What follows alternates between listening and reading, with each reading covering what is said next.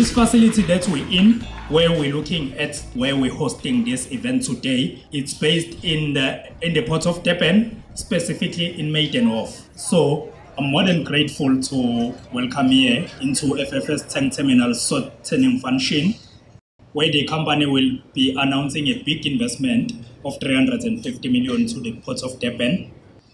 As a company, indigenous company, that is trying its best, employing an enormous amount of people, making a good contribution to the economy of this country, doing it with competence.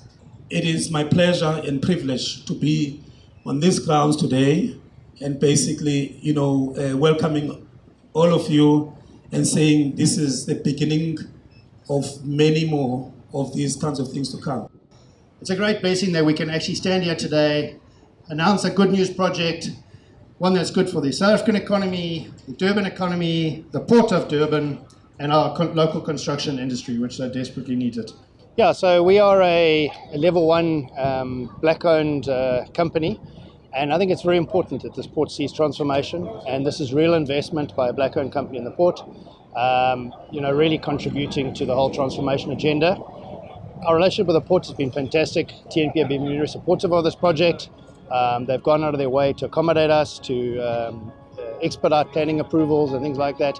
And so, yeah, we've got a good relationship with Mpumi and her team. Today is a watershed moment, not just for our company, FFS, but also just for the industry. And I think that for Transnet and TNPA in particular, because the perception in the market is that there's no movement, there's just words, and that people are extremely verbose and garrulous on talking about stuff without doing stuff.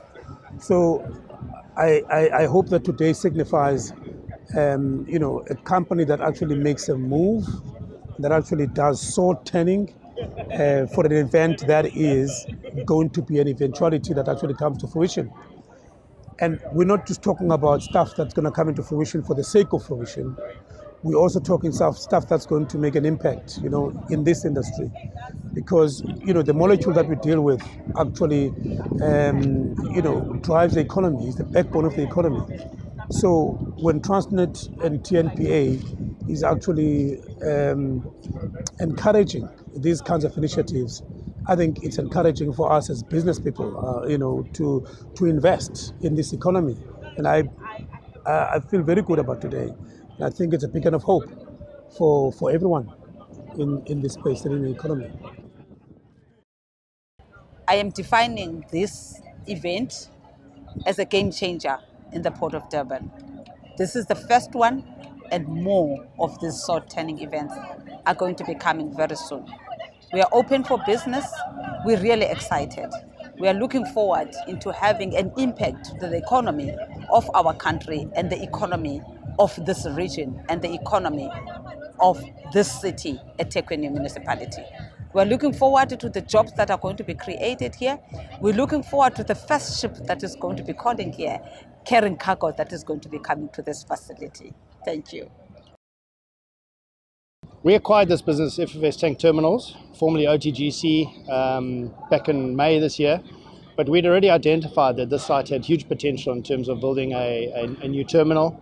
And, with the closure of the SA refineries over the last couple of years, there's a huge demand for petroleum products such as bitumen and base oil, fuel oils, being imported into the country. And,